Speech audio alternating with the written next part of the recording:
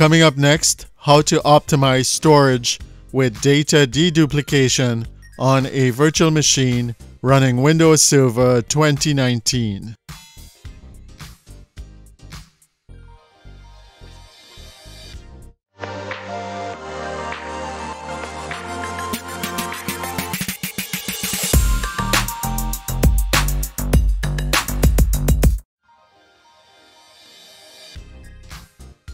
In today's video, we take a closer look at how to optimize storage with data deduplication.